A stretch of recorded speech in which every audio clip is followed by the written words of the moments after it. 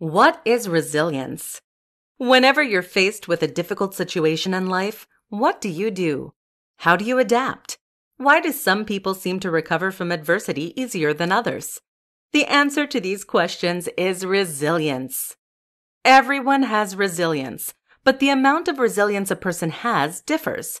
That is why everyone faces, handles, and adapts to tragic events differently.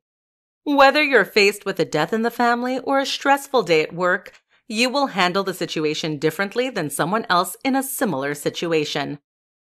But what exactly is resilience? How does it affect your life? Better yet, can you increase your resilience? In this article, we will answer those very questions. Let's get started. Resilience. What is it? According to Psychology Today, resilience is an ineffable ability to come back stronger after you have been knocked down.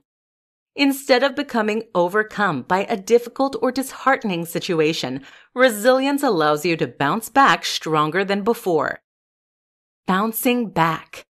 In short, bouncing back is when you adapt to adversity, trauma, tragedy, or stress, as opposed to allowing the bad situations to get the better of you.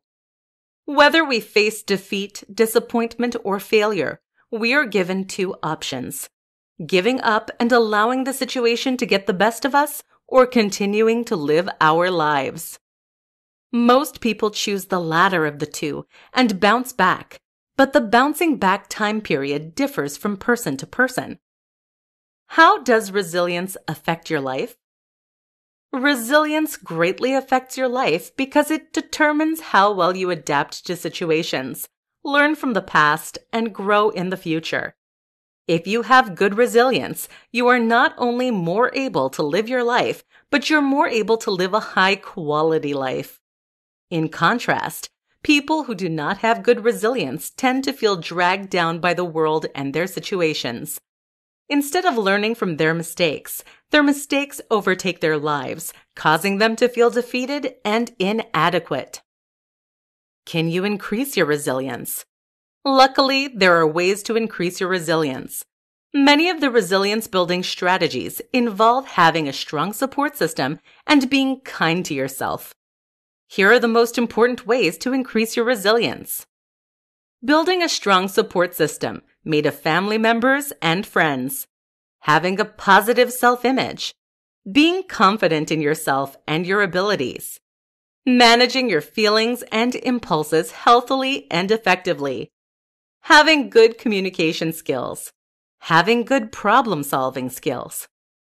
All of these techniques take time and energy to master.